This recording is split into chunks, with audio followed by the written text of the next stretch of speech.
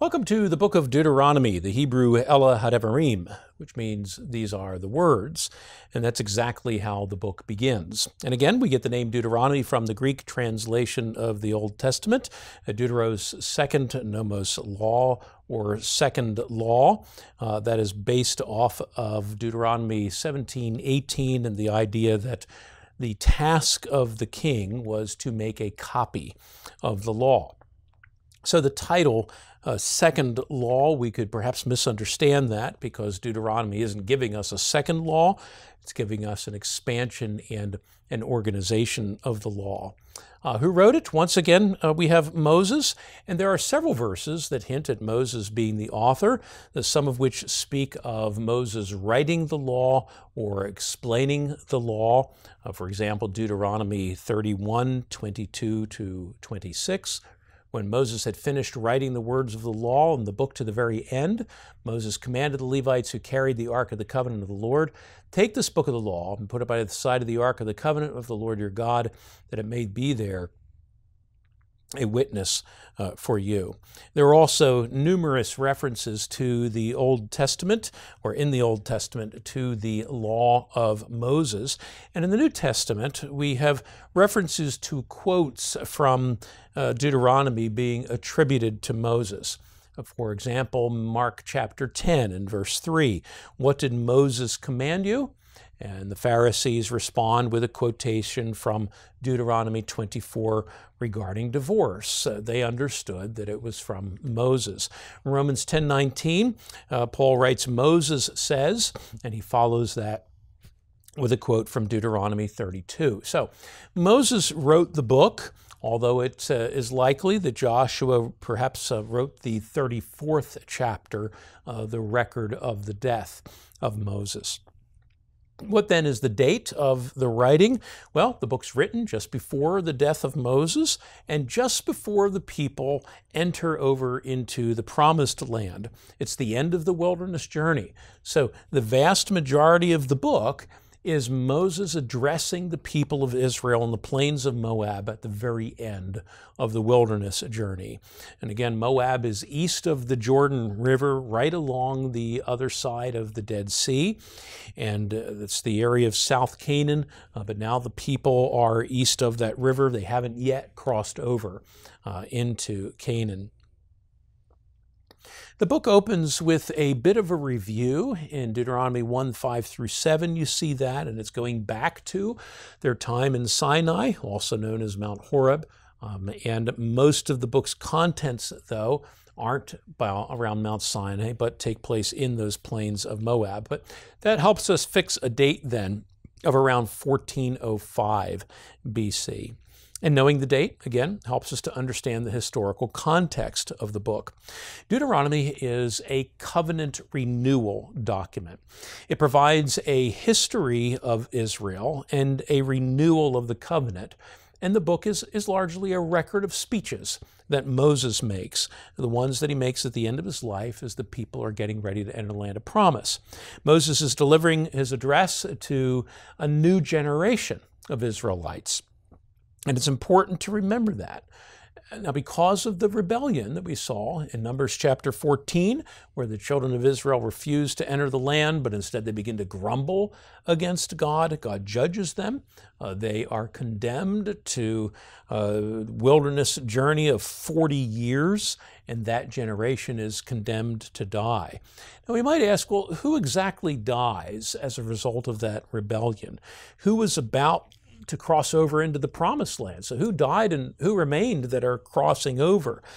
On the one hand, Numbers 14 seems to indicate that all of the men who rebelled would die, and it becomes more explicit in Numbers 14:29. "Your dead bodies shall fall in this wilderness, and all of your number listed in the census from 20 years old and upward who have grumbled against me." And then in 14:31 and 32, "But your little ones, who you said would become a prey, I will bring in, and they shall know the land that you've rejected. But as for you, your dead bodies will fall in this wilderness." So it's the people over 20 who survive and are about to enter the land of promise. But what people? Or just people It is the people over 20 who die as a result of judgment, and their bodies will lie in the wilderness. But what people? Is it only the rebellious? Well, that's the implication. Is it just the men? And that's another implication. In Numbers 1, 47 through 49, gives us another implication that some of the Levites may not have died in the wilderness. They're explicitly excluded from the census in Numbers 1. They were not among those who were supposed to go to war. Several times in the book of Numbers, we're told Levites are separate from the congregation of Israel. So perhaps those who died in the wilderness specifically because of that judgment against them, maybe it didn't include the Levites, and that would explain how Eleazar takes Aaron's place. And it's clear from the book of Joshua that he does make it into the land of promise. In the book of Deuteronomy, Moses also makes reference to at least a good portion of those standing before Moses who were eyewitnesses to the delivery from Egypt. And you can see that in Deuteronomy 4:34 and 29, 2 and 3. Maybe at the time they were just teenagers. It ends up being a pretty big study topic, but I believe we can conclude that those who fell could possibly be restricted only to those fighting men who refused to go into Canaan in Numbers 13 and instead rebelled against God. I think it's possible, but in any case, what's happening here on the cusp of entering into the promised land is that Moses is addressing a new generation, however many of the old survived. So what's happening here is covenant renewal. So with covenant renewal in mind as part of the historical context, I want to take a few moments and observe how the book of Deuteronomy is arranged according to a covenant structure. And this is, again, another complex topic. It could take a series of classes to cover. But to suffice it to say, Deuteronomy is arranged according to a particular covenant structure. Now, how would we define a covenant? There are various ways that you can define it, but I think the most helpful that I've found is defined by Meredith Kline on page 4 of Kingdom Prologue, where he defines a covenant as primarily a legal disposition characteristically established by oath and defined by the terms specified in oath-bound, divinely sanctioned commitments. And that's what we see throughout Deuteronomy. Now, numerous scholars have observed a close parallel between the structure of biblical covenants and the arrangement of covenants that were prominent in ancient Near Eastern alliances, particularly in the Hittite treaties of the 3rd and 4th centuries BC. And in these treaties, you would have a ruler who would address his vassal, and those covenants that he would make with them would regulate their relationship. Kline's structure of biblical authority is very helpful here, and he also walks through the parts of a covenant. And the treaties consisted typically of 6 parts. You would have a preamble in which the ruler or the king, the suzerain, declares who he is, what his titles are. You see this in Genesis 1:1. In the beginning, God. You see it in the 10 Commandments. I am Yahweh, your Elohim. The second section would be an historical prologue, and that's where the deeds of that ruler are listed. This is what he has done. All of the relationships that he's had are revealed to the people. You see this as well in Genesis. In the beginning, God, he created. You see it in the 10 Commandments. I am the Lord your God. And what did he do? He brought you out of the land of Egypt, out of the house of slavery. And then we see covenant stipulations in these treaties. And this is the laws that the king would impose upon the parties. And in Genesis 1, we see the same thing. We see the commands, then, the command to creation, particularly the command that's given to Adam to guard and keep the garden temple, not to eat of the tree of the knowledge of good and evil.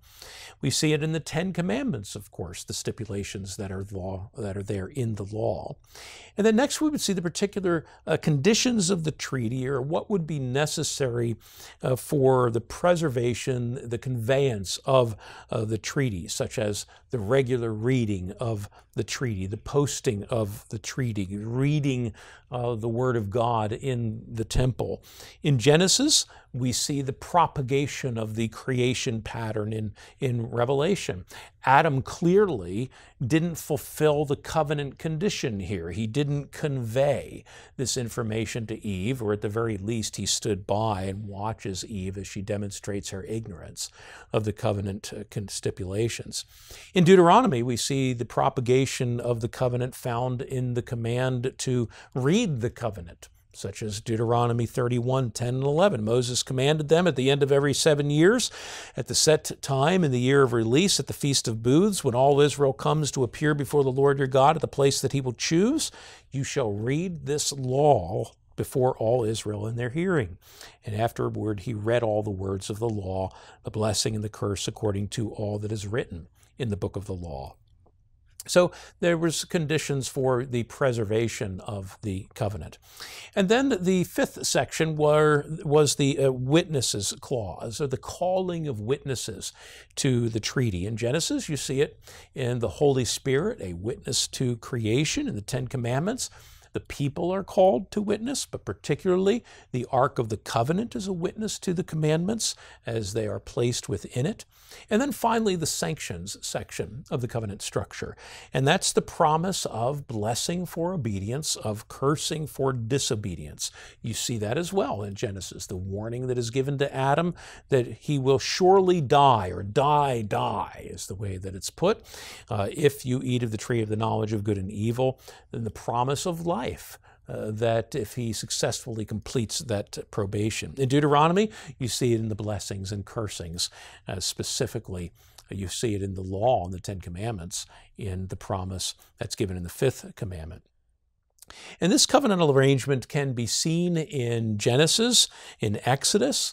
We find a similar arrangement in the book of Matthew. Matthew follows a covenantal structure, and that's interesting because Matthew kind of follows the Pentateuch in the way that it's arranged. You have a Genesis section, the beginning of Christ's ministry. You have an Exodus section. We touched on that when we were in the book of Exodus. You have a Leviticus section, the law of Christ, a Deuteronomy section, beginning of chapter 24, Christ preaching at the temple and leading his people to a promised land. He takes his disciples to the mountain and he teaches them and he tells them to go and conquer, baptize and teach the nations. Other books, of course, demonstrate this covenant structure, some more so, some less so. The books of the Kings seem to have been influenced by the laws of Deuteronomy. You can particularly see that in the reforms of Josiah. In our course in Zephaniah, if you take that course, you can see that as well. We discuss how that book is arranged according to a covenantal structure. Now, I've already mentioned how the Ten Commandments are arranged in that covenantal structure, but Deuteronomy as an entire book can be seen to be arranged in this covenantal structure, probably more explicitly than any other book of the Bible. In his Treaty of the Great King, which is titled Covenant Structure of Deuteronomy, Meredith Kline presents a structure that's very similar to the one that we're about to see here. And that is in Deuteronomy, you see a preamble in verses 1 through 5 as God announces himself, and he does so, as we've seen, through the mediation of Moses. We see an historical prologue from 1:6 to 4:43 in Deuteronomy 1 and verse 10, we read, "The Lord your God has multiplied you. This is what I've done for you. And behold, you are today numerous as the stars of the heavens." We see the stipulation section. That's a large part of the book from 4:44 to 26:19. All throughout this section, there's the giving of the law. So this is what I've done for you. Here's who I am, what I've done for you, and now here is what I require. For example, Deuteronomy 23:21, "If you make a vow to the Lord your God, you shall not delay in fulfilling it, for the Lord your God will surely require it of you, and you'll be guilty of sin." And then the conditions or the continuity of the text. You see that in various passages in Deuteronomy, particularly in chapters 31 to 34. We saw one from chapter 31 a few moments ago, Moses reading the words of the law. You see another one in 6, 5 through 9, after the Shema, or the confession of faith. Hear, O Israel, the Lord your God, the Lord is one. And we read after that all these words that I command you today shall be on your heart. You shall teach them diligently to your children. You shall talk of them when you sit in your house, when you walk by the way, when you lie down, when you rise. You shall bind them as a sign on your hand, and so on. This is covenant continuity, covenant conveyance to the next generation. And you see this kind of language in several other places, notably in chapter 27, where Moses says, keep the whole commandment that I command you today, and on the day that you cross over Jordan to the land that the Lord your God is giving you, you shall set up large stones and plaster them with plaster, and you shall write on them all the words of this law when you cross over to enter the land that the Lord your God is giving you. And then next would be the covenant witnesses section of Deuteronomy. And again, ancient Near Eastern treaties would have this witness section, but they would often call upon the name of the pagan gods to witness the treaty that they are about to make. Well, you don't do that in the book of Deuteronomy.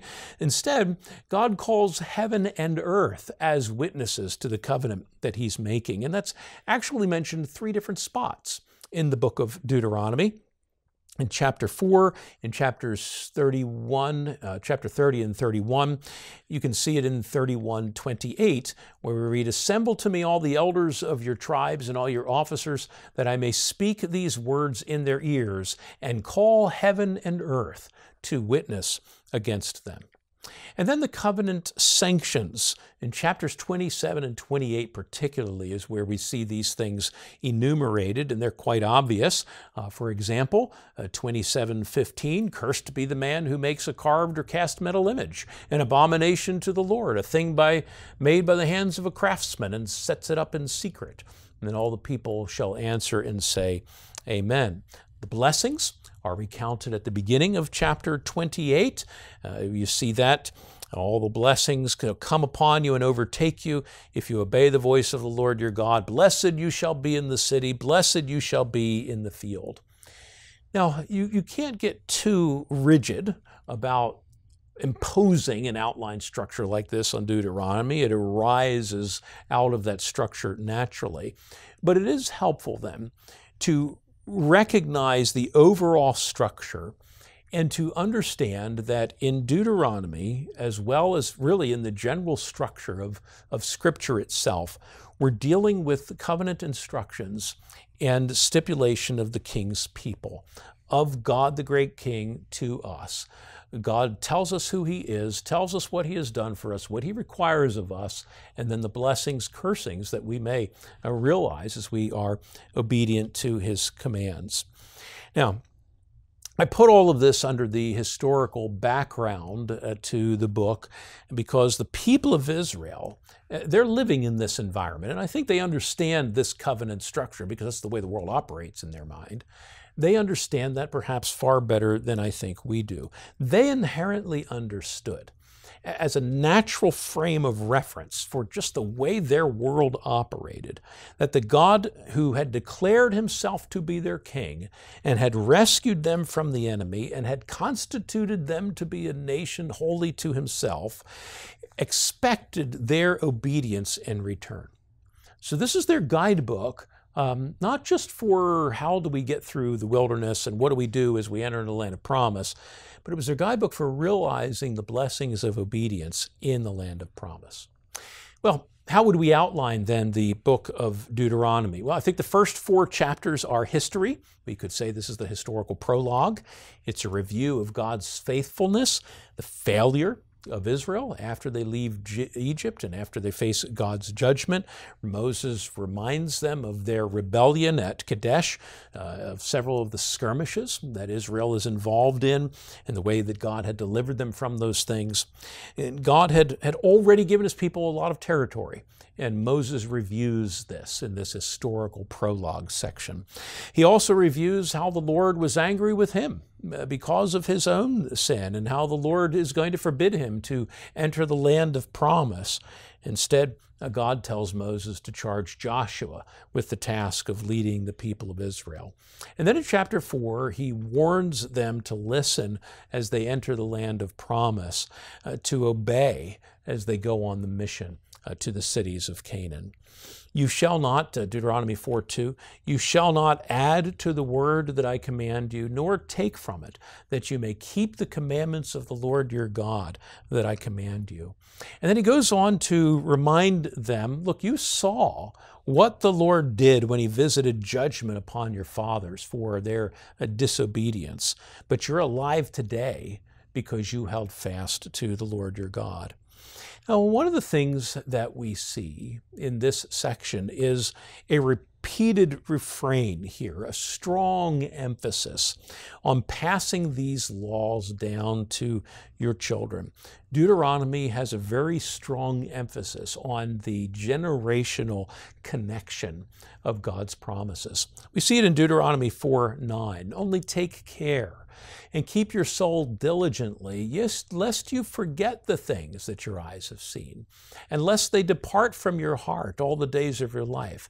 Make them known to your children and to your children's children. There's that covenant conveyance. Now, after the historical prologue, we see the second section, the stipulations, and that begins in chapter 5 and it extends all the way down to chapter 26. And the stipulations begin with a recitation or a repetition, restatement of the Ten Commandments, chapter 5, and then a restatement of those commandments with a doctrinal emphasis. And this is where, in this second section, the beginning of it, that we find the Shema, and what I think is one of the most significant sections of the book. We've touched on it already, and that is Deuteronomy 6:6-9. And these words that I command you today shall be on your heart. You shall teach them diligently to your children, and you shall talk of them when you sit in your house, when you walk by the way, when you lie down, when you rise. You shall bind them as a sign on your head. They shall be as frontlets between your eyes. You shall write them on the doorposts of your house and on your gates. And again, there is this repeated emphasis on children throughout chapter 6. Throughout the general section of application of the law, the holiness of the people is emphasized. They're set apart from the nations. They're chosen by God. They're loved by Him. They're blessed by Him. And interspersed with that is the admonitions then, since I love you and I have blessed you, do not follow after the gods of Canaan. And then chapters 5-11 replete with various repetitions and warnings and rehearsals of Israel's past failure, the need for obedience. The episode of the golden calf is recounted, the giving of the law again in chapter 10. And what God requires of His people is not just mechanical obedience, but love for Him, a heart that is righteous.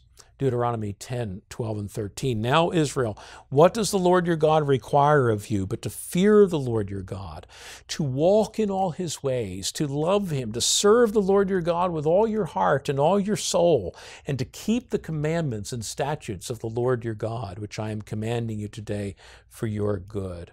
And just a few verses after this, we read of circumcision of the heart. That's what God's concerned with. Circumcision for Israel is not just a sign of their national identity as a people, but of their covenant fidelity, of their spiritual condition. So, while there are some specific commands in chapters 5-11, it's mostly general statements that God requires faithfulness. Chapters 12-26 then get into the specific laws, the civil, the ceremonial, the moral, all of them tied to the Ten Commandments. Chapters 12-16 deal with ceremonial duties, regarding feasts and fasts and to the place of worship, listening to the voice of God and to faithful prophets, not to prophets that contradict his law. We read about clean and unclean foods, the sabbatical calendar, laws regarding slavery. And most of these are ceremonial laws, but mixed in there are civil and or governmental law like slavery, that's mixed in there. Chapter 16, near the end, after the feasts, we see this. At chapter 25, primarily civil laws and duties regarding judges and land and soldiers and aliens who reside within your land, laws concerning the responsibility of the kings. And this is where we see in this section, 12 through 26, this is where we see another aspect of that covenantal preservation. The king was to write out a copy of the law for himself, and then he was to present it to the priests for approval. He was then supposed to continue reading it to the point where he knew it by heart, and he kept it. That's covenant succession. We don't have a record of the kings ever doing that. There's only one true king who's going to do everything the law requires, and that's, again, where this points to Jesus. But they were supposed to convey this, write it down, memorize it, and keep it. And then continuing then on through chapter 26, we learn how the priests and Levites were to be provided for, how Moses is the great prophet and intercessor, and we learn about property boundaries, laws concerning witnesses, property rights, cities of refuge, inheritance rights, miscellaneous laws like Deuteronomy 22:6. If you come across a bird's nest in any tree or on the ground with young ones or eggs, and the mother sitting on the young or on the eggs, you shall not take the mother with the young. You shall let the mother go, but the young you may take for yourself, that it may go well with you, and that you may live long. Now, these are laws of mercy and laws of provision. Don't sow your vineyard with two kinds of seeds. Don't plow with an ox and a donkey together. These are specifically laws governing Israel as a nation. And then the last section of the book, chapters 27 through 34, deals with Israel's future. And this is where you find the sanctions, the blessings, the cursings. It's a fascinating section. Chapter 27, it gives us an example of this in verses 14 and 15. And the Levites shall declare to all the men of Israel in a loud voice, cursed be the man who makes a carved or metal image, an abomination to the Lord, a thing made by the hands of a craftsman, and sets it up in secret.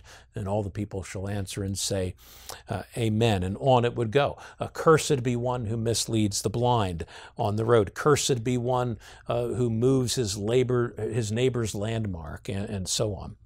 And then in chapter 28, you have the blessings. If you obey, God will bless you. He'll bless you with land, with prosperity, with livestock, with fruit, but more cursing. If you disobey, God will strike you with disease and pestilence and pursue you until you perish. It's actually a pretty violent chapter. It's a prophecy of Israel's exile and their return from exile. In 28, 47, and 48, you again see an example of this. Because you did not serve the Lord your God with joyfulness and gladness of heart, because of the abundance of all things, therefore you shall serve your enemies, whom the Lord will send against you, in hunger and thirst and nakedness and lacking everything. And he will put a yoke of iron on your neck until he has destroyed you. There's covenant sanctions. And then in chapter 30, the covenant is renewed and the people are challenged to obey. And it's quite a stirring sermon that Moses gives them as he challenges them for the last time as they're about to cross over into the land of promise. Deuteronomy 30, 19 and 20. I call heaven and earth to witness against you today that I have set before you life and death, blessing and curse. Therefore choose life that your offspring may live, loving the Lord your God, obeying his voice, holding fast to him, for he is your life and length of days, that you may dwell in the land that the Lord swore to your fathers, to Abraham, to Isaac, to Jacob, to give to them.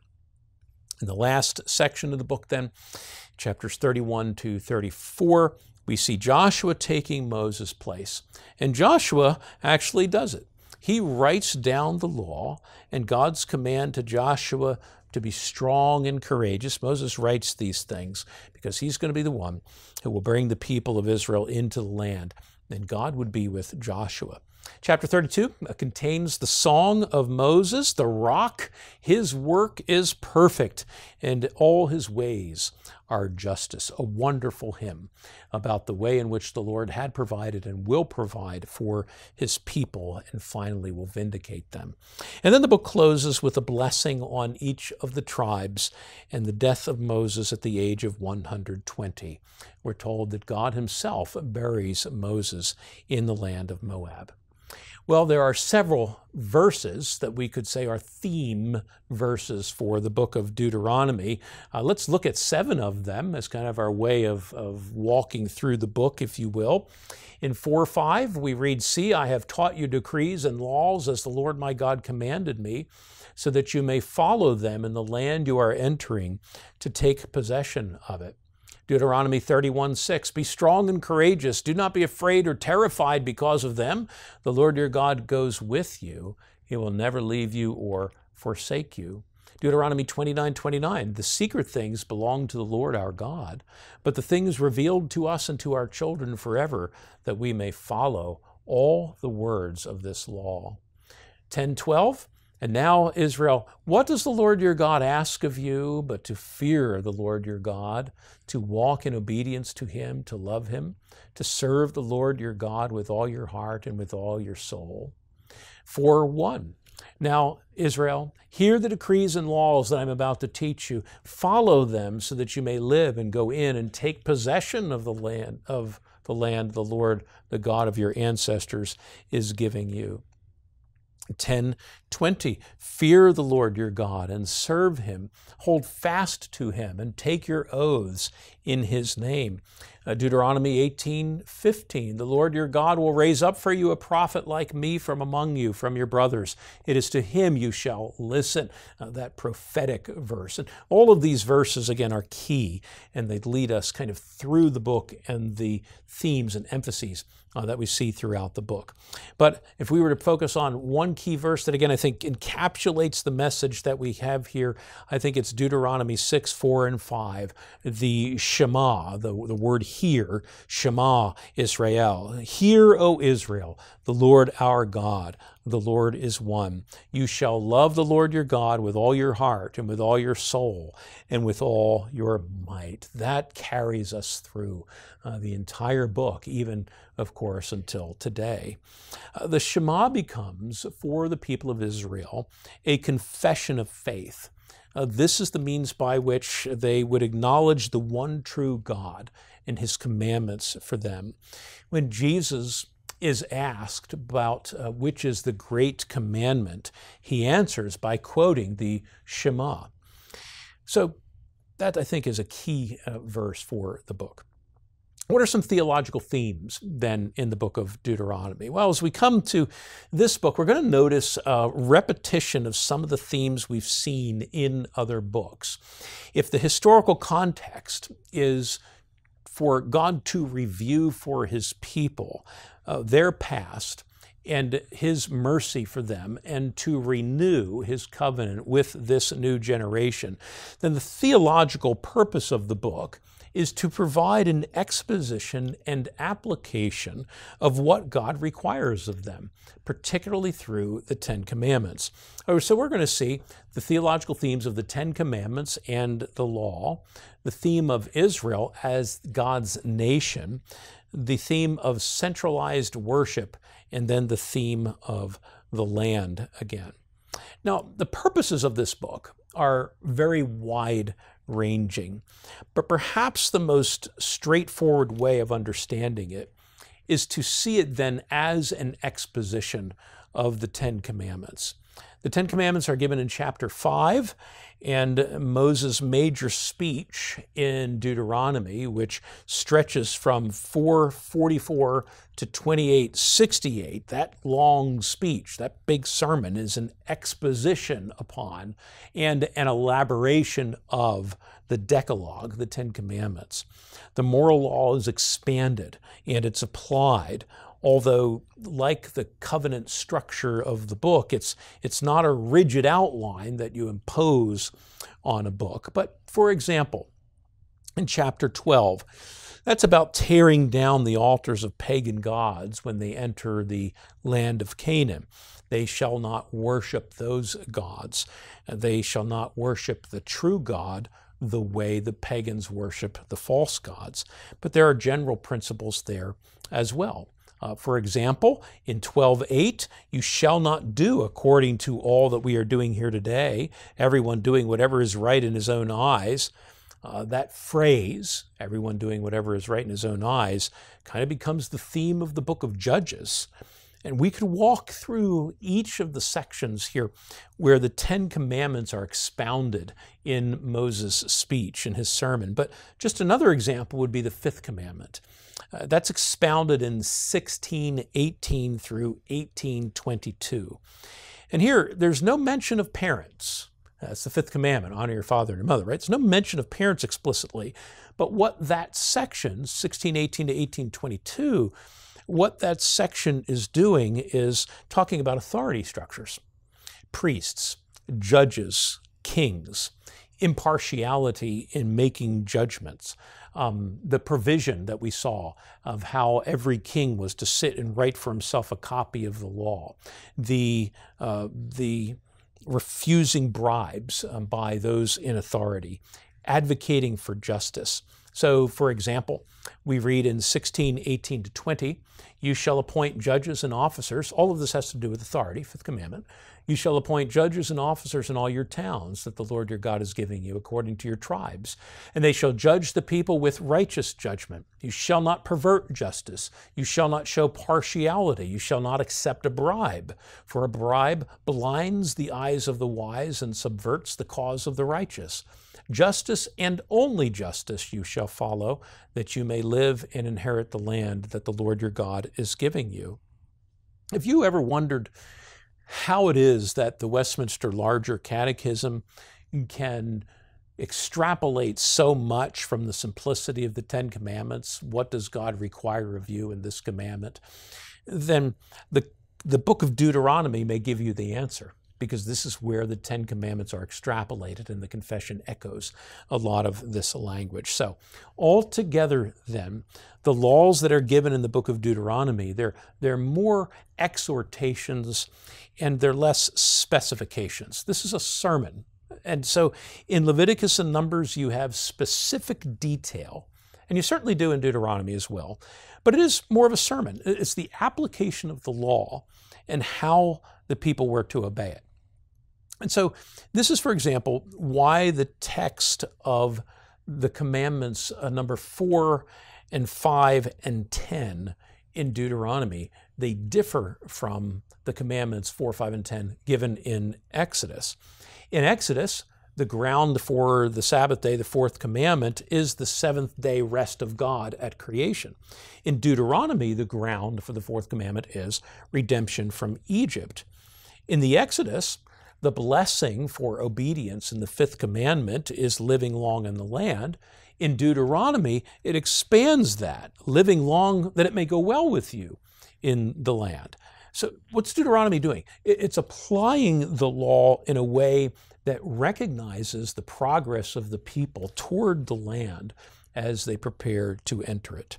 Now, we should take just a little excursus here and recognize that Reformed theology has traditionally seen three types of laws in the Mosaic Code and beyond: the moral, the ceremonial, and the civil. The Westminster Confession makes that distinction in chapter 19, that the moral law is summarized in the Ten Commandments. But it's not only the Ten Commandments. That's a summary. Besides that, there are ceremonial laws. They contain typical ordinances prefiguring Christ, sacrifices, and so on. The ceremonial laws, the confession says, those laws that portray the salvation to come in Christ, are now abrogated under the New Testament. Now, that's a strong word, and it means that they are repealed, they are done away with.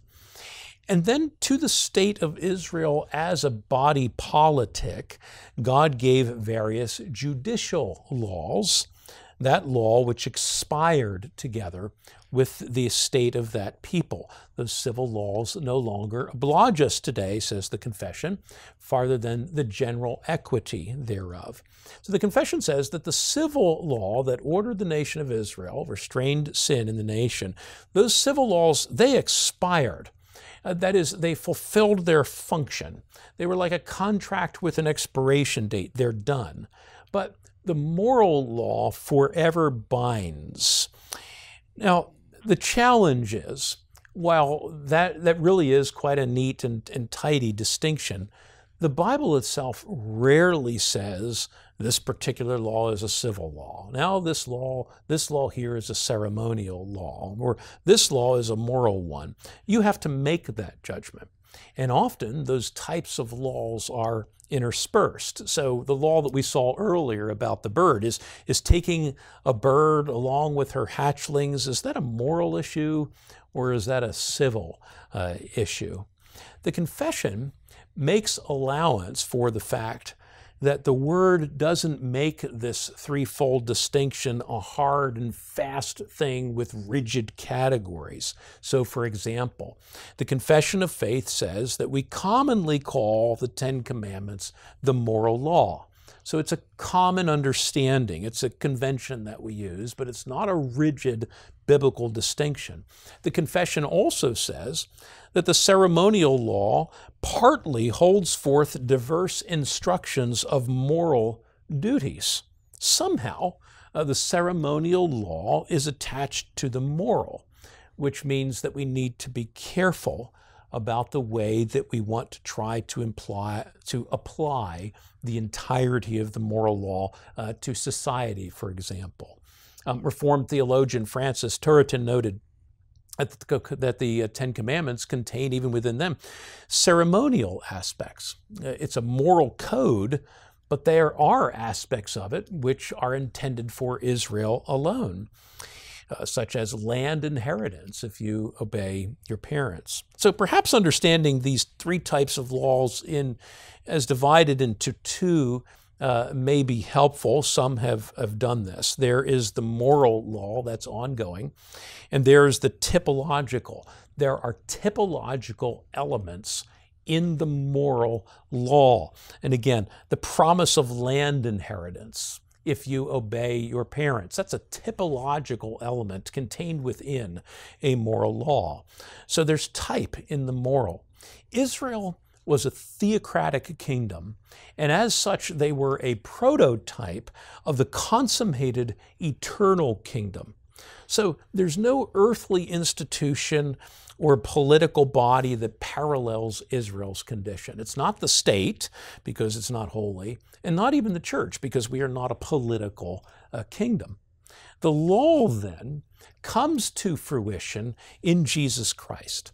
The types will meet their reality in the church through Christ. We'll see this a little bit more when we get to that theme of land inheritance.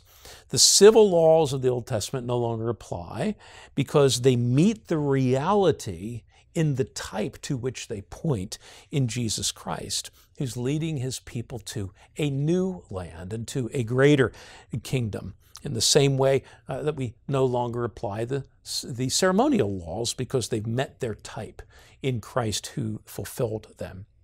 So the Ten Commandments provide for us the theme, really, in the book of Deuteronomy. They are expressed and then extrapolated out through the rest of the book. A second theological theme would be Israel as a distinct people of God, called out by God's own initiative. There are a couple of verses here that I think are helpful. Deuteronomy 32:6. Do you thus repay the Lord, you foolish and senseless people? Is not he your father who created you, who made you and established you? Israel is uniquely, as a people, a son of God. He is their father, their birth of God. if you will. Deuteronomy 4:37 and 38, because he loved your fathers and chose their offspring after them and brought you out of Egypt with his own presence by his great power, driving out before you nations greater and mightier than you, to bring you in, to give you their land for inheritance as it is this day. God loved the fathers of Israel and becomes their father. 7:6. You are a people holy to the Lord your God. The Lord your God has chosen you to be a people for his treasured possession out of all the peoples who are on the face of the earth. And Moses goes on to say in verses 7 and 8, it wasn't because you were more in number than those people that the Lord set his love on you and chose you, for you were the fewest of them. But it is because the Lord loves you and is keeping the oath that he swore to your fathers, that the Lord has brought you out with a mighty hand and redeemed you from the house of slavery, from the hand of Pharaoh, king of Egypt. Israel as a people of God.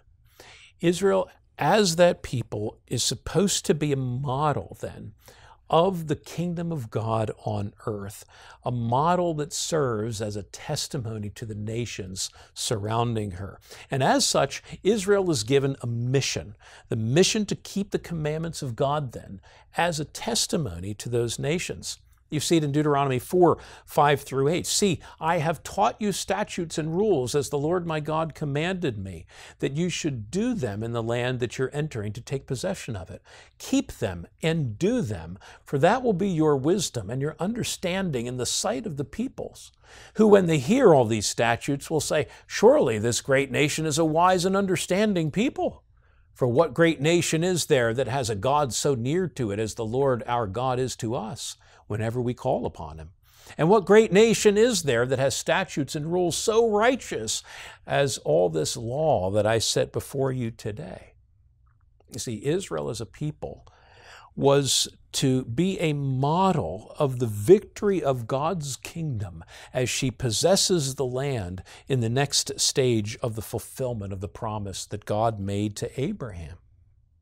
In Deuteronomy 29:13, the entire nation stands before the Lord to enter into covenant with him, that he may establish you today as his people, that he may be your God as he promised you, and as he swore to your fathers, to Abraham, to Isaac, and to Jacob.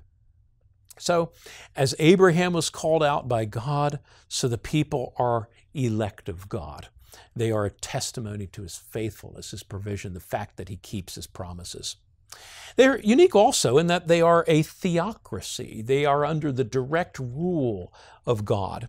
In Deuteronomy 17, God makes provision for the people to set a human king over themselves when they come into the land, but that king would be chosen by God. So Israel as a nation is seen in the gathering of God's people. When the people of Israel gathered to hear God's law, they gathered uniquely as an assembly of the people of God.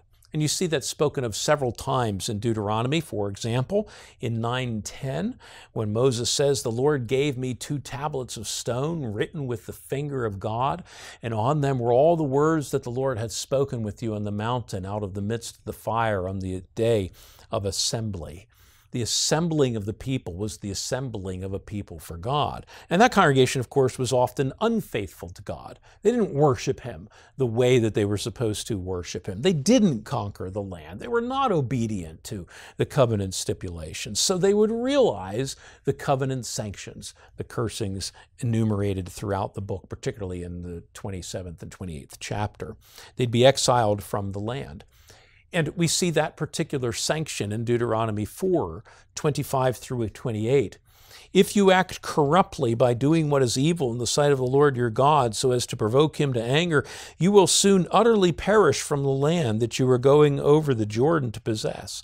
You will not live long in it, but will be utterly destroyed. And the Lord will scatter you among the peoples, and you will be left few in number among the nations, where the Lord will drive you. And that's exactly, of course, what happens as we can see unfold in the remainder of the Old Testament. The people rebel.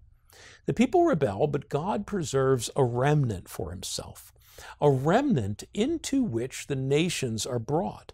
God expands, in spite of their disobedience, He expands the borders of Israel to go beyond Canaan and to wage a spiritual warfare by which the gospel conquers a people from every tongue, tribe, language, and nation. Where in Deuteronomy 7:6, God calls Israel a people for His treasured possession out of all the peoples on the earth. In Titus, He refers to a people for His own possession, a people not of the earth, but yet called from all the nations of the earth, just as He said in Deuteronomy. What Israel was to be, the church accomplishes in the victory of the Great Commission as it conquers the nations, not with weapons of warfare that are physical, of the flesh, but of the Spirit. In 2 Corinthians chapter 10 and verses 4 through 6, Paul says this, "The weapons of our warfare are not the flesh, but we have divine power to destroy strongholds. We destroy arguments and every lofty opinion raised against the knowledge of God, and take every thought captive to obey Christ, being ready to punish every disobedience when your obedience is complete." Our weapons are not of the flesh, but of the Spirit, taking every thought captive to obey Christ. So, while Israel is to expel the wicked nations from the land, they themselves end up being expelled because of their wickedness. But the land will be inherited by a remnant of the people of God called out from every nation. James 2:5, "Listen, my beloved brothers, has not God chosen those who are poor in the world to be rich in faith and heirs of the kingdom, which He has promised to those who love Him?" This inheritance is obtained through the Spirit and is far greater than the typological inheritance of Canaan, but the inheritance of a new creation. Ephesians 1:13 and 14. "In Him also, when you heard the word of truth, the gospel of your salvation, and believed in Him, were sealed with the promised Holy Spirit, who is the guarantee of our inheritance until we acquire possession of it, to the praise of His glory." Colossians 1 and verse 12 refers to it as the inheritance of the saints in the kingdom of light. And then when we get to the book of Revelation, we see that inheritance come to fruition. No longer, Revelation 22:3 through 5, no longer will there be anything accursed, but the throne of God and of the Lamb will be in it, and His servants will worship Him. They will see His face, and His name will be on their foreheads, and night will be no more. They will need no light of lamp or sun, for the Lord God will be their light, and they will reign forever and ever. So that's the theological theme of Israel as a nation, pointing to the people that God is gathering for Himself in Christ. The third theme we will look at here in Deuteronomy is the theme of centralized worship. There's one God and there's one sanctuary. You see that in many places, like Deuteronomy 12:5. The Lord chooses the place to put His habitation and makes His habitation there. There is where you shall go to worship Him. And the cities that comprised Canaan would, of course, have, in many cases in those cities, that each have their own gods, their own patron gods that would be worshipped. Each deity in each city would have a temple or temples that would be constructed in their honor. But the worship of the one true God would take place in the one true place. Now, Israel would fail at this, as they fail in the rest of the law, and they would build altars in many places, and they would build many high places. And the faithfulness of the kings of Israel, we'll see this when we get to the historical books. The faithfulness of a king of Israel could be determined by whether they were building altars in places where they shouldn't be, or whether they were tearing down altars in the places where they shouldn't be.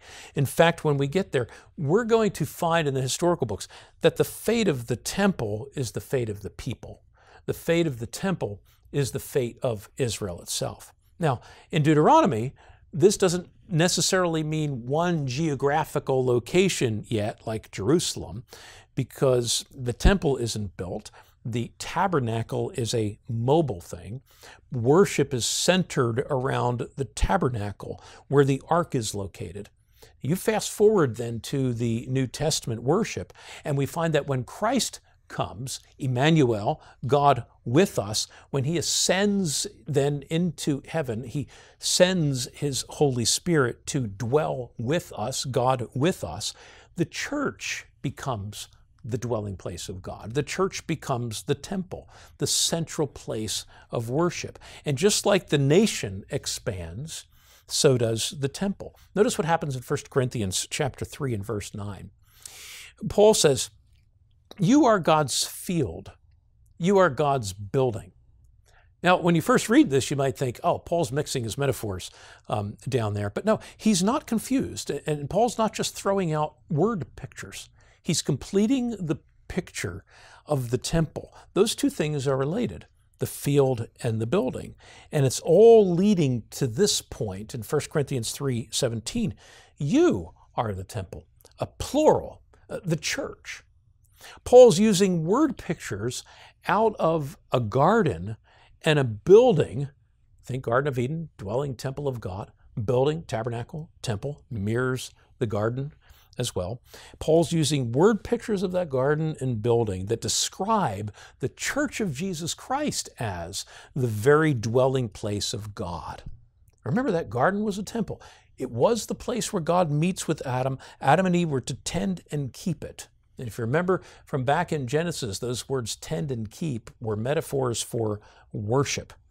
Cultivating the field was the means by which Adam and Eve would be fruitful and multiply, and the garden temple then was to spread all over the globe. Adam fails, he's expelled.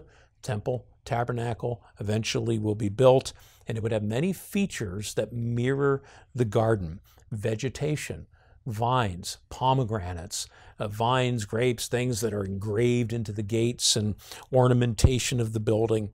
So the word picture that Paul's using is drawn right out of that, linked to the Garden of Eden and to the altar and to the tabernacle, to the temple of the Old Testament. Just as the temple is a picture of a garden, cultivated, growing field, Paul uses that imagery then to describe the church as a garden, as a building. So he says in verse 12, 1 Corinthians 3, that we build with gold, silver, and precious stones. Now, the only other place in the Bible where you read about gold, silver, and precious stones being put into a building is the building of the temple. And Paul says, I'm a builder. I'm a wise master builder. And in doing so, he creates a link between himself then and the builders of the tabernacle. So what Paul's doing here in 1 Corinthians 3:9 is, again, he's not mixing metaphors. What's he doing? He's building with metaphor. He wants you to see what he's driving at in verse 17 then, 1 Corinthians 3:17. You are that temple. The church is that temple. And many theologians have traced the significance of this that we're just merely reviewing here. But Paul says, do you not know that you are God's temple and that God's Spirit dwells in you? If anyone destroys God's temple, God will destroy him, for God's temple is holy, and you are that temple. Paul is saying that the church of Jesus Christ is the spiritual building of which the Old Testament tabernacle and temple was merely a picture. That in the church of Jesus Christ, the dwelling place of God with man, it graduates. And it graduates from a material type that is built with perishable stuff that in the end will melt into the spiritual reality of a dwelling place for God with man. And this dwelling of God with man is the indwelling of the Spirit of God, who is at the same time the Spirit of Christ, who at the same time indwells us. So the very best that earth can represent, things like gold and silver and precious stones, are eclipsed by the living vitality of the church, because the church is living and the church is conquering. The church will never be destroyed. The church will be triumphant. And that's why Peter would go on to say, you are living stones, as we looked at a bit earlier, being built up into a spiritual house. Peter says that's in fulfillment of Old Testament prophecy.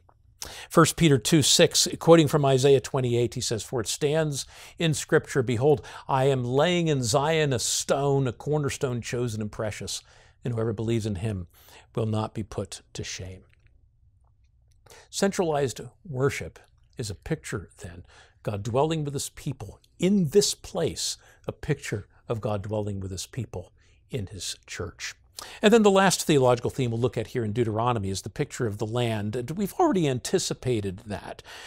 But the phrase the land or a land is used over 130 times in the book of Deuteronomy. Another prominent word that you find in Deuteronomy is the word possession. And not all of those references are to the land of promise particularly, but certainly a major theme from the first chapter in which God reviews the gift of the land that the people refused to take out of fear, to the repeated reminder that Moses dies in the land of Moab. The book of Deuteronomy is primarily about how God's people are to conduct themselves when they reach the promised land. Deuteronomy 6:10.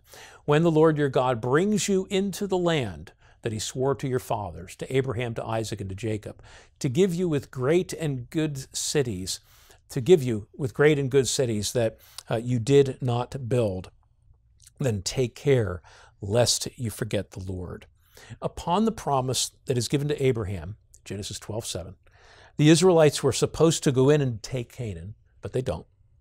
God has promised that if she's unfaithful, you won't stay in the land, and they don't. That's part of the sanctions that we saw earlier. You see them again in Deuteronomy 28:58 through 63. "If you're not careful to do all the words of this law that are written in the book, then the Lord will bring on you and on your offspring extraordinary afflictions, and you will be plucked off of the land that you are entering to take possession of it." And we see, and that is something that not only do we see in the book of Deuteronomy, but we see it elsewhere. Proverbs chapter 2. "The upright will live in the land, but the ungodly will be cut off from the land." And that theological theme then of the land is carried through the Bible as kings and chronicles and prophets. They show the rebellion of God's people and the eventual expulsion from the land. And it's not until we come to the New Testament. In fact, when you move through the Old Testament, through those kings and prophets, it becomes more desperate, if you will. We can't get that land. We can't inherit that land. It points us forward ultimately. Only Jesus secures the land for his people. It points to the work of Christ, who teaches the meek will inherit the earth. And then when we hear Paul say in Galatians 3:16 that the promise made to Abraham and to his descendants that he would be heir of the world, that didn't come through the law, but it came through the righteousness of faith, we learn that the promise to Abraham is ultimately the promise that is made to Christ. The land promised to Abraham and Israel is fulfilled through the obedience of Christ. And the land promise is an eternal inheritance, part of which is secured in our participation in Christ's kingdom. Now, we've already then anticipated how Christ is seen then in the book of Deuteronomy and how he is central. And once again, we can only touch upon the ways in which Christ is the center of Deuteronomy. As the last book of the Pentateuch, some of these themes we've touched on before because they're constant themes throughout the Pentateuch: Passover, sacrificial system as a whole, types and shadows, the land inheritance, the promise that expands to the Gentiles. But once again, let's look again at how Moses is prefiguring Christ in a particular aspect here in Deuteronomy. We'll see the law, particularly the curse of the law this time. We will see Israel as it points forward. And then we'll finish by looking at the voice of Judah. So Christ at the center of Deuteronomy as we look at Moses. And that's probably the most recognizable picture in Deuteronomy is that of Moses. We see that in one of our key verses in Deuteronomy 18:15 and 16. "The Lord your God will raise up for you a prophet like me from among you, from your brothers. It is to him you shall listen. Just as you desired of the Lord your God at Horeb on the day of the assembly, when you said, 'Let me not hear again the voice of the Lord my God, or see this great fire anymore, lest I die.' Well, you might read this verse and think, well, the Lord your God will raise up a prophet like me.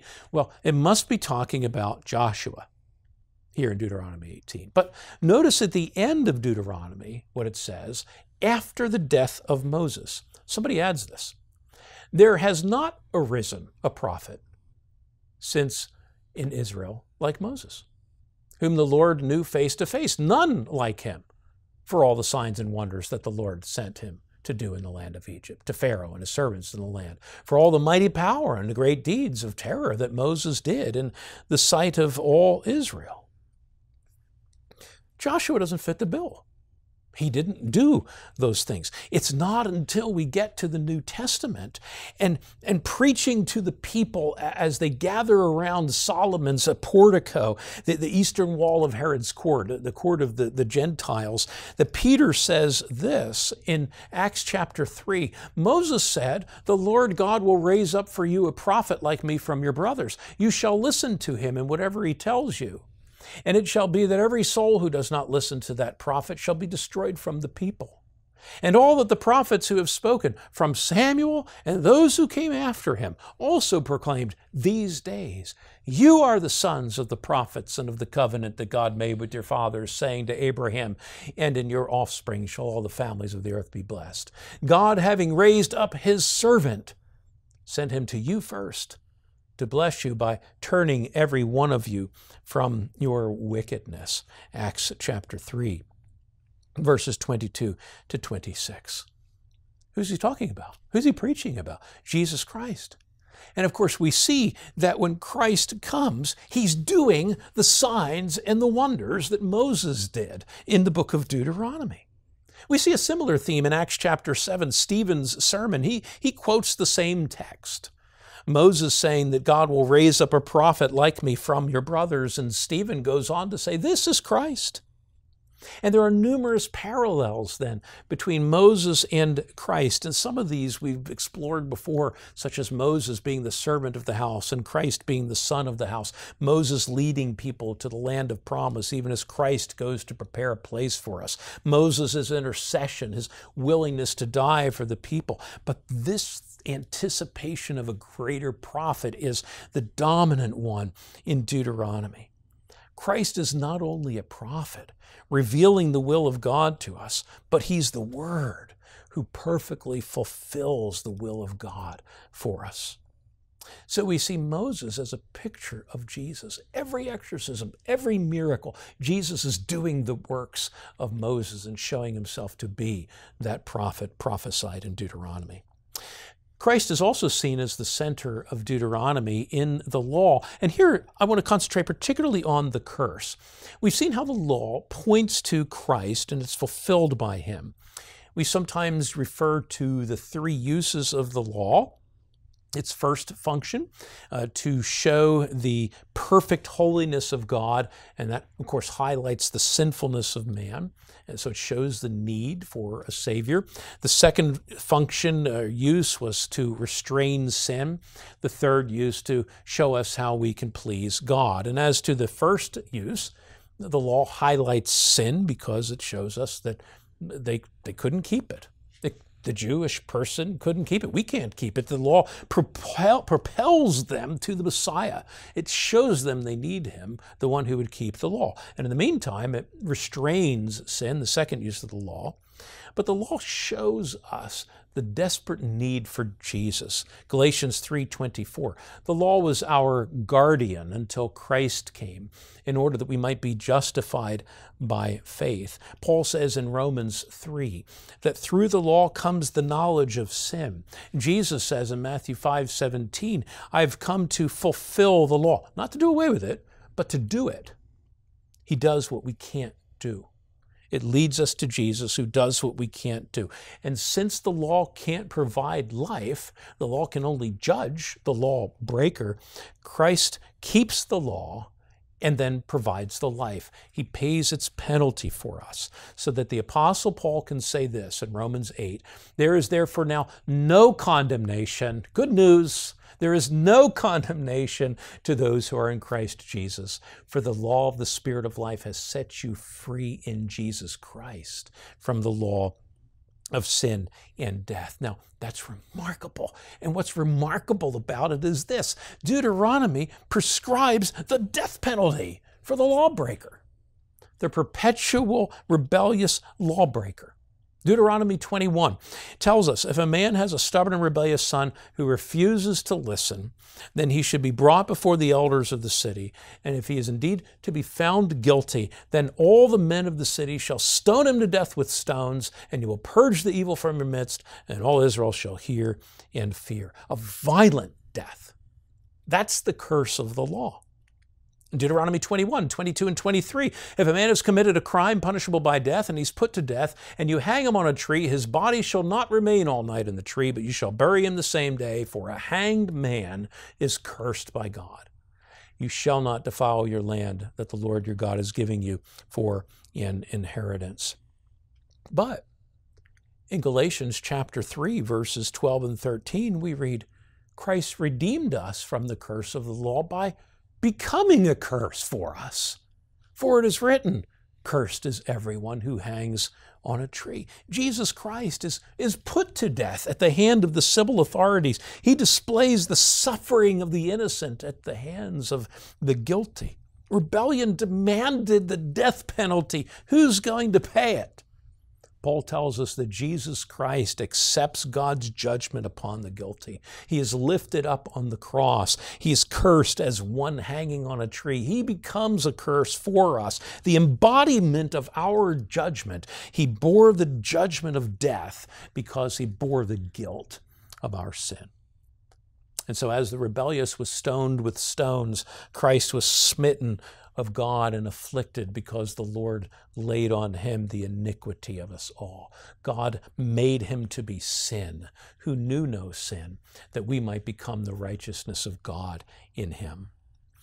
Jesus spoke of his being lifted up to glory as beginning with his being lifted up on the cross and bearing its curse. John 12:32, when I am lifted up from the earth, I will draw all men to myself. In Romans chapter 10 and verse 4, we read that Christ is the end of the law for righteousness to everyone who believes. So the law then is transformed to be the law of Christ. And so the law is for us then, third use of the law, or the third function of the law, a rule to tell us how to glorify God through good works. As chapter 26 of the Westminster Confession tells us, good works done in obedience to God's commands are the fruits and evidences of a true and lively faith. Faith in what? Faith in Christ.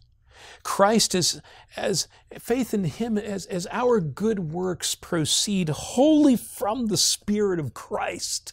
Not from ourselves, not from our understanding of the law, and not from the law, but from Christ himself. We don't understand the law or look at the law apart from Jesus.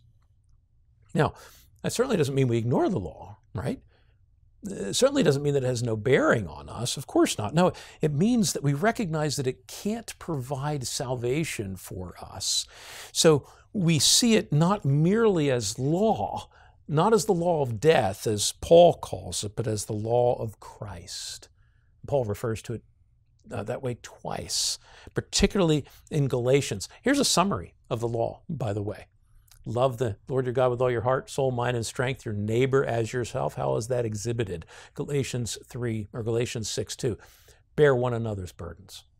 So fulfill the law of Christ. Galatians 5:14. The whole law is fulfilled in one word.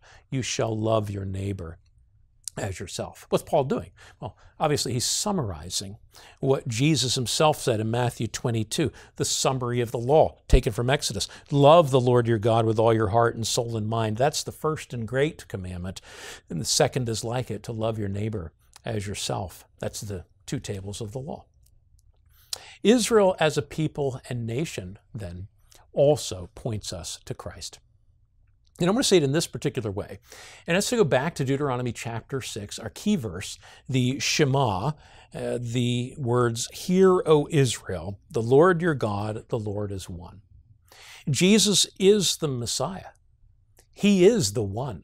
He is the anointed one of God, God incarnate. When Jesus says, in John chapter 10 and verse 30 and in other passages, when Jesus says, I and the Father are one. Now that is a complex and beautiful statement of theology. But understand, in light of the Shema, Hear, O Israel, the Lord your God, the Lord is one.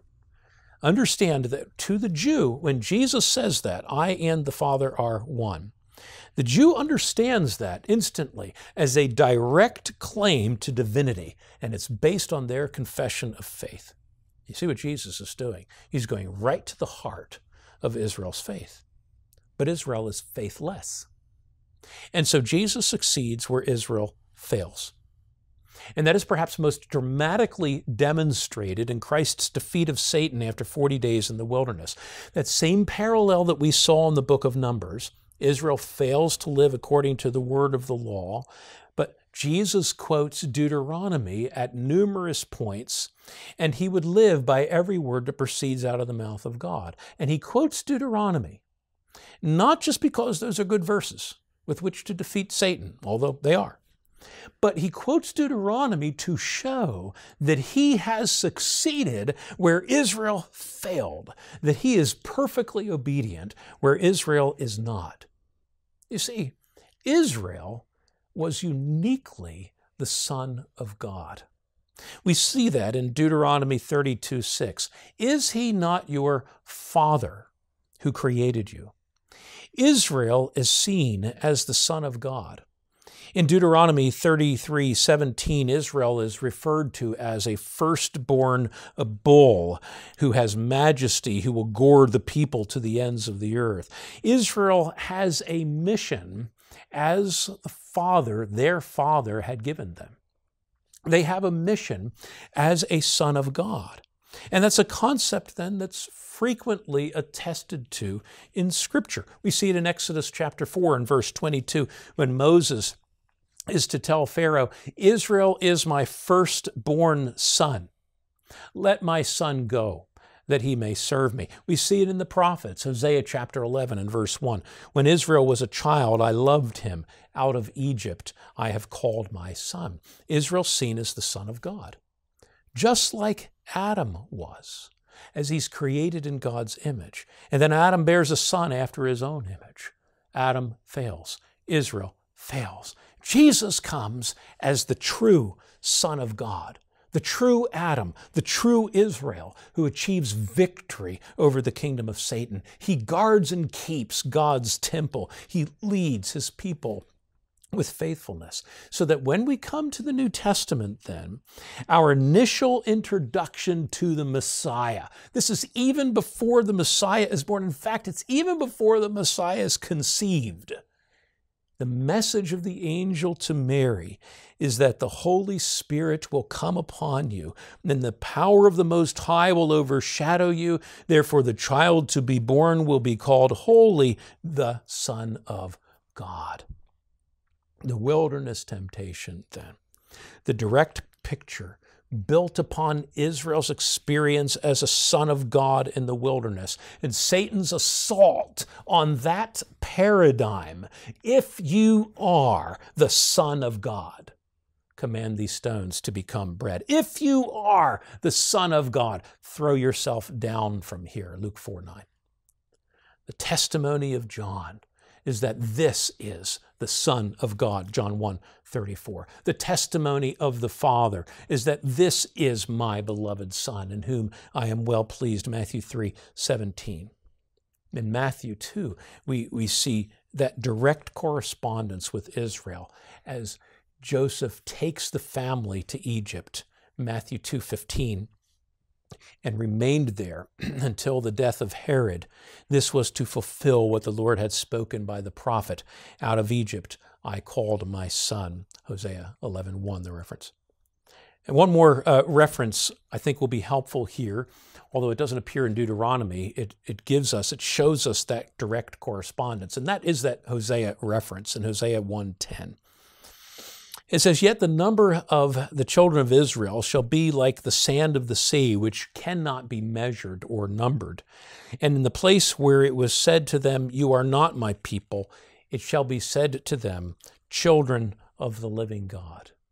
And then when we come to Matthew 16, Jesus asks that most crucial question that we all must answer. Matthew 15 and 16, he said to them, who do you say that I am? And Simon Peter replied, you are the Christ, the Son of the living God. As Greg Beale suggests in his wonderful New Testament biblical theology, this may be a conscious intention on Peter's part to draw upon the passage from Hosea to show that Jesus is the Messianic Son, leading the sons of Israel whom he represents. Now, like every other theme we've touched on, it's a significant topic. It's got deep implications to it. But suffice it to say this, it is because Jesus is the true Son of God, obedient to the will of his Father, that we also, being united to him by his Spirit, that we also may be called sons of God. Romans 8:14, all who are led by the Spirit of God are sons of God. And Jesus, Hebrews tells us, our brother. Well, let's finally then consider Christ the center, seen in the voice of Judah. As we conclude Deuteronomy, I want to connect the end of the Pentateuch with the beginning. I want to connect Deuteronomy with Genesis. On the seventh day, after creation, God enthrones himself as king. Creation falls. God is no less king. And all throughout the Pentateuch, there are these undercurrents of a prophetic hope that a king will come then and usher in a new creation. And this is a hope that will gather steam in the prophets. We might say that in the Pentateuch, Christ is most clearly anticipated as priest, and in the historical books, most clearly anticipated as king, and prophetic books as prophet. But none of these aspects is ever missing from any section of the Old Testament prophet, priest, or king. And as the first book of the Pentateuch opens up with the enthronement of a king, the fifth book of the Pentateuch concludes with the expectation of a king. You may remember back in Genesis, the prophecy of Jacob from Genesis 49:10, that the scepter shall not depart from Judah, nor the ruler's staff from between his feet, until tribute comes to him, and to him shall be the obedience of the peoples. This is a messianic prophecy. And now, at the very end of Deuteronomy, right before his death, Moses blesses the people of Israel. Now, this blessing comes immediately after the prophecy of Israel's disobedience and judgment. They are going to need to be saved. And in chapter 33, he blesses the people. When Moses blesses the people in chapter 33, his blessings, they parallel the blessings that Jacob gives to his children, his sons, the 12 tribes, in Genesis 49. Moses echoes that language. In Deuteronomy 33:5, he declares, the Lord has made himself king over the tribes of Israel, and thus the Lord became king in Yeshurun when the heads of the people were gathered, all the tribes of Israel together.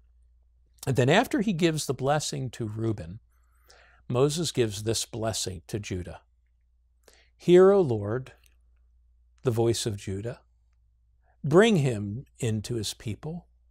With your hands contend for him, and be a help against his adversaries.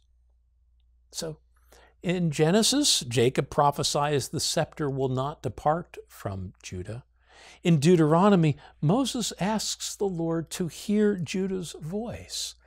You see, what happens to Judah?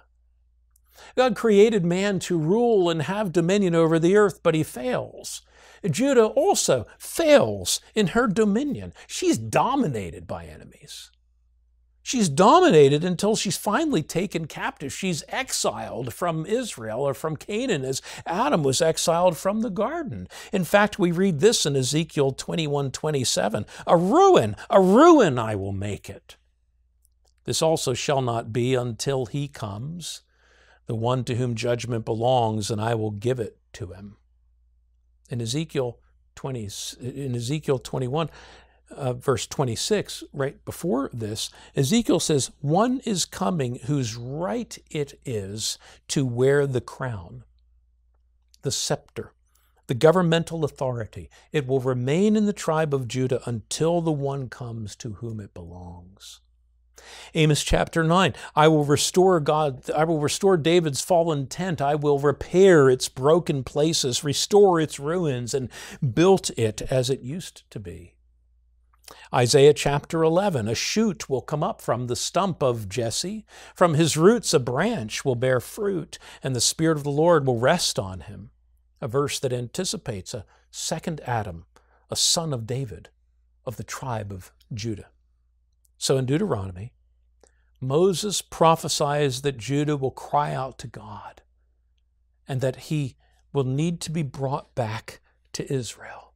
A deliverer is going to come and rescue Judah. Who is that deliverer? He's the scepter of Judah.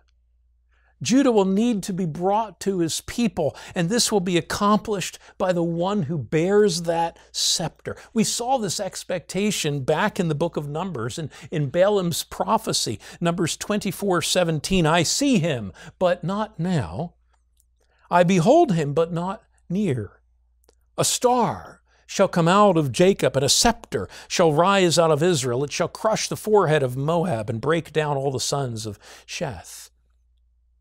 What we see in Deuteronomy 33:7 is then a prayer on Judah's behalf. Hear, O Lord, the voice of Judah. It's a plea that the Lord would hear then Judah's prayer. What is the prayer? It can be nothing other than that the Lord would bring his Messiah to his people and fulfill Jacob's prophecy that a king would come who would rule and defend us and restrain and conquer his and our enemies. You see, the climax of the book of Deuteronomy is the prophecy of a messianic king who will deliver his people and lead them to conclusive victory in a glorious land. It is the hope of a new creation.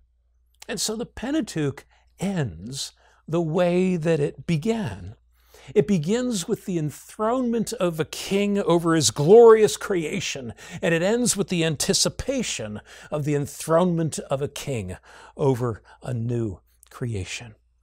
The Pentateuch ends by Deuteronomy once again showing us that Christ is the center.